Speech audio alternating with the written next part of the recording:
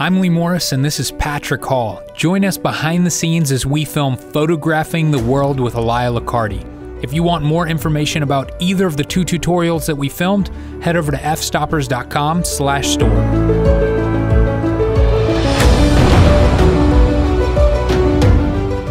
In this week's episode, we have a brush with security, I almost lose my boots, and we meet up with some amazing photographers in Singapore.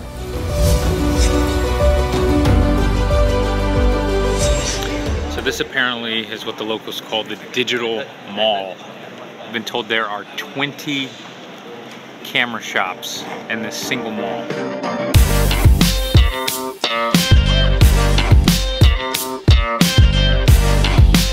Never in my life have I seen this many camera stores. Probably my entire life combined, I've never seen this many camera stores, and they are all right next to each other. How do they stay in business when they all sell the exact same thing? Customer service?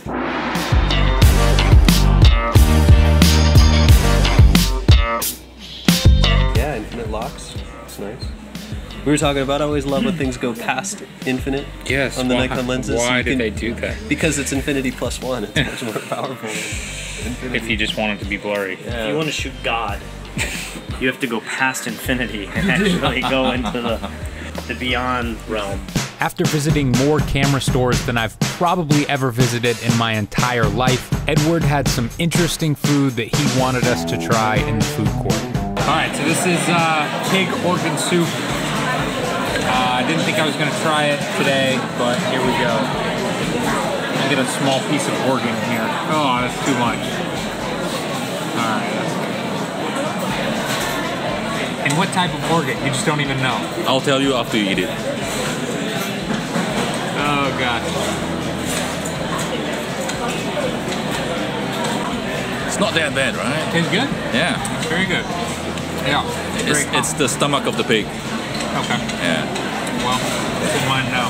You gotta try this chicken soup. It's so good. It's like spicy. Try that.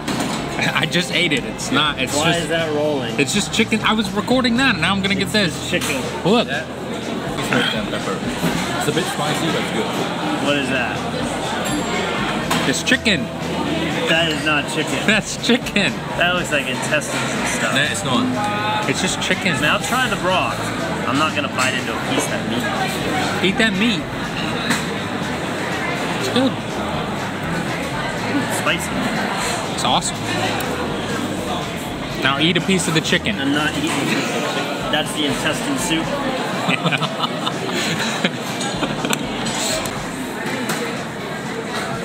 That's good. Tender meat. It's a little freaky, but it tastes good. After everyone got their fill of pig organ soup, we headed downtown to our next shooting location, the Marina Bay Sales Complex. All right, so what's the plan here? I've been told we could get in trouble. Well, I think the gods on our side today. The gods? Yeah. The photography gods, okay. Yeah. Are we getting on an elevator? Where are we going to the roof? Where are we going? Just common area. So we're allowed to be there, but we're just not allowed to take pictures there. And not exactly. Not really. I don't even think we're allowed to be there. What could go wrong? We're being watched right now on video cameras. And the second that we pull out our video cameras, you think somebody's gonna come up here. Maybe. So Elia, what are you thinking about us filming you? We're going to... I think we just have to be a little bit more discreet about it, and maybe discreet. Yeah, what does that even mean? maybe you should, you know, first get rid of the Bin Laden beard. Should have told me that before I came. So I've got my 810 super clamped here to this railing, and it is perched precariously out over this road. Doing a time lapse here of all this traffic going in between the buildings. Whoa. How you feel about that right there? Okay, so what are your settings now? Auto ISO, auto shutter, F4, and then auto white balance. Everything's pretty much auto except the aperture. Right. And you couldn't set the aperture to auto anyway. So No, it's a manual.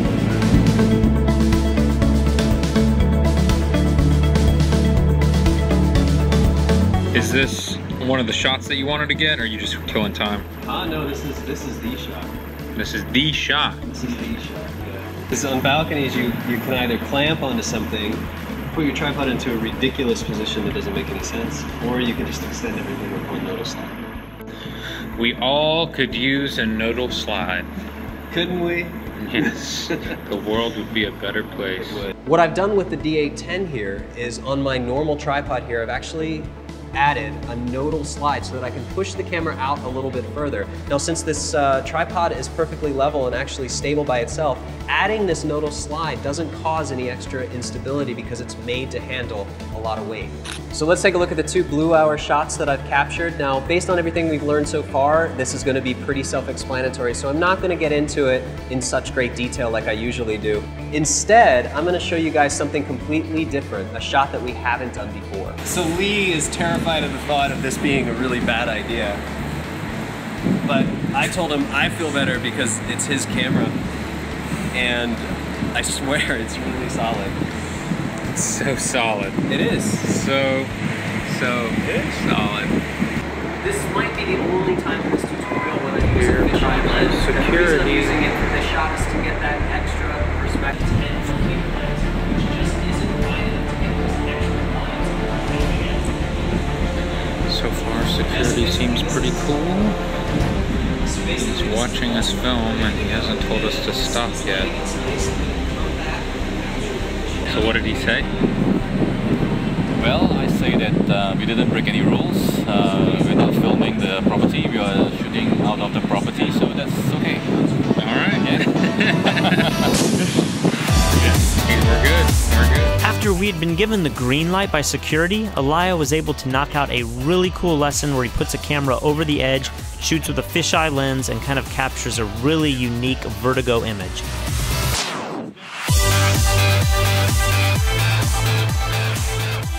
So I can't believe it actually worked. We are not in jail. No. We're not being put to death. Well, You don't get caned. No caning. I'm actually a little disappointed. Have you known anyone to get caned? No. No, not in my circle, but there are people who get caned. For what? What's a good reason? Vandalism. Yeah, vandalism. This location proved to be one of the best views of the Marina Bay in all of Singapore, but according to Elia, there was still a lot of nightlife we had yet to see. We're going to the club tonight. I mean, will they let me in with these? They can't deny me. That's for damn sure. They can't deny me. Elia has this friend from Australia who lives here in Singapore, and he's apparently out of his mind. And whenever people go out with him, it always turns into a crazy, crazy night. Well, tonight is the first night that we're going to meet this guy. And it's going to be the first night of this half of the trip that I actually have anything to drink. So, let's see how it goes. If this is really 20 or 25% alcohol, it doesn't have the burn. 25% alcohol. The behind the scenes video is going to be better than the whole tutorial. Yeah, well, thank you.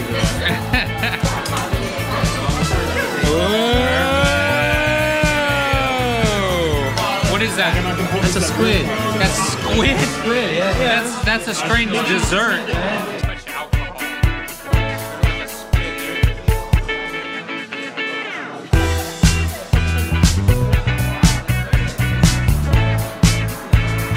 Drink, Patrick.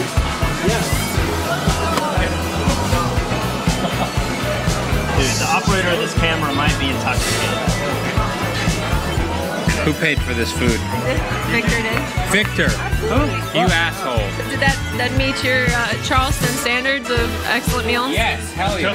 That was great. Yeah, this was better than the Korean barbecue in Charleston. For the majority of this trip, Elia has been trying to get me to stay out later, and I've been trying to convince Elia that we need to go skydiving.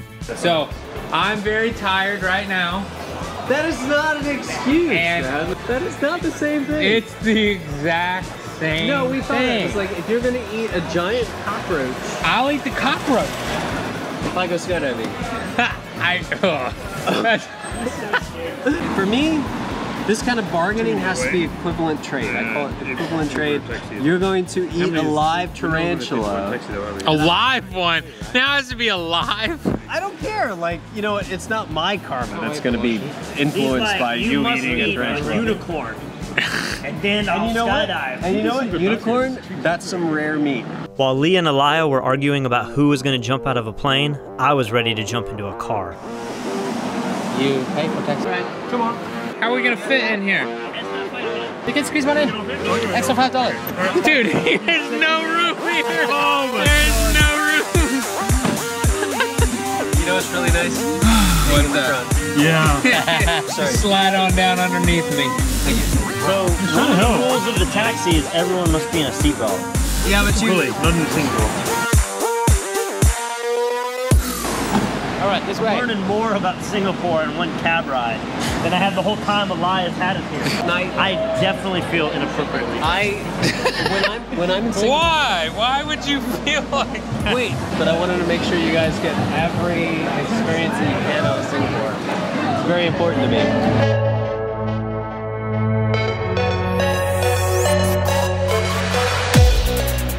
Victor was such a party animal that he actually had partial bottles reserved from his last bottle service experience.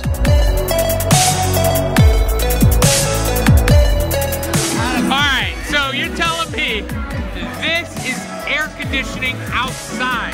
Yeah, so if you walk down this street on Marquee, it blows aircon down into the streets. Oh, I see. Okay. That is better, huh? Now the AC is coming. Ready for shots? I think I've been doing that already. No, you've just been having soft drinks. Oh, I have?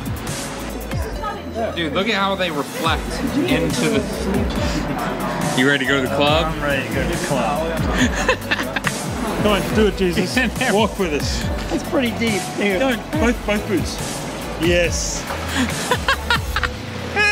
There they pay off. Look at that. Dry as a bone. Dry as a bone. That's why you burn them. There you go. Look at these women are so impressed. It's pretty impressive, right? Pretty nice. What is going on? Look at this. I got like... What is happening tonight? Dude, I don't want to get caned. My ass couldn't handle one caning here. And this is where we're going. Where are we going?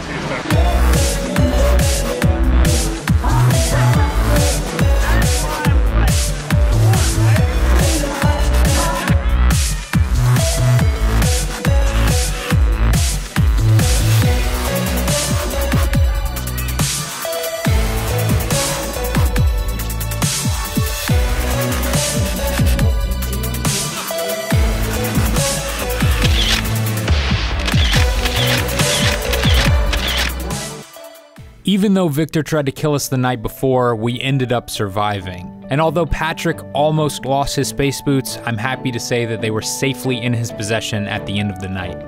The next day we woke up and we decided to see what else Singapore had to offer in Little India. This is crazy. I've never seen so many people outside of my life. This is crazier than New York. As you can see from this footage, it's near impossible to walk down the street hand-holding a camera and get super steady footage. So we did something a little unconventional. We used our quadcopter's gimbal as a Steadicam. This enabled us to get super steady shots of Elia as he walked down these hectic streets.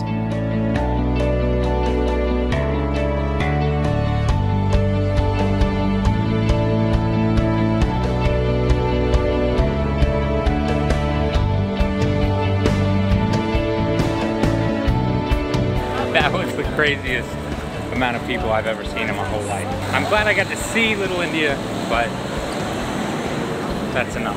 Although this location never made the tutorial, Singapore is one of the largest readerships of Fstoppers, so we decided to do a meetup and hang out with some of the photographers there in the city.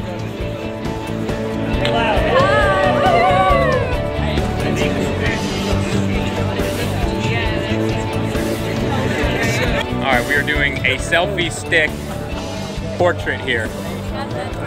Is it long enough? Is that gonna work? Oh, no problem. This is like probably the only one in, yeah, it's seriously. No, I saw my friend and Where do you want it? that's all. So, what is this? This is a camera we're developing. It's still a secret. So Not anymore. Oh no. Don't worry.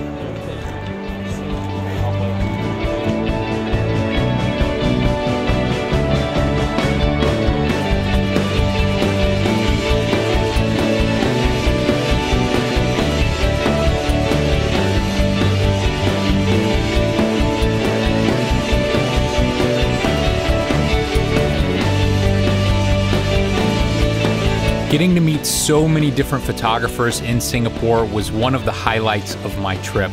But this night wasn't over yet. They had some more interesting food that we had to try.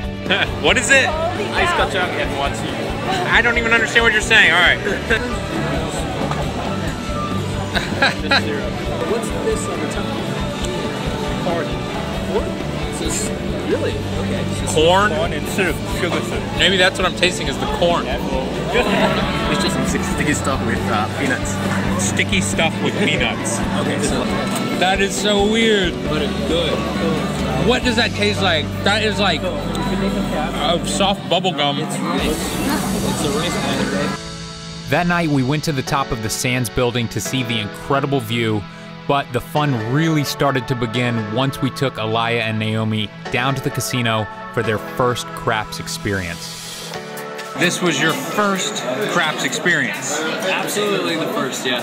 Never rolled or done anything like that before. And what's your opinion of craps? It was a lot of fun. I think you've converted us. This probably was some of the best rolling I've ever seen in my entire life. My point is, it was impossible to not have fun because it was basically just printing money all night. We each made hundreds of dollars and we didn't buy in for that much and we weren't playing like crazy bets. So, I'm very glad that you guys had a good time for your first craps experience, but just don't expect that every single time. And if you are watching this video, you have to watch the video where they talk about the worst game that they had too. Don't worry about that. That's not important.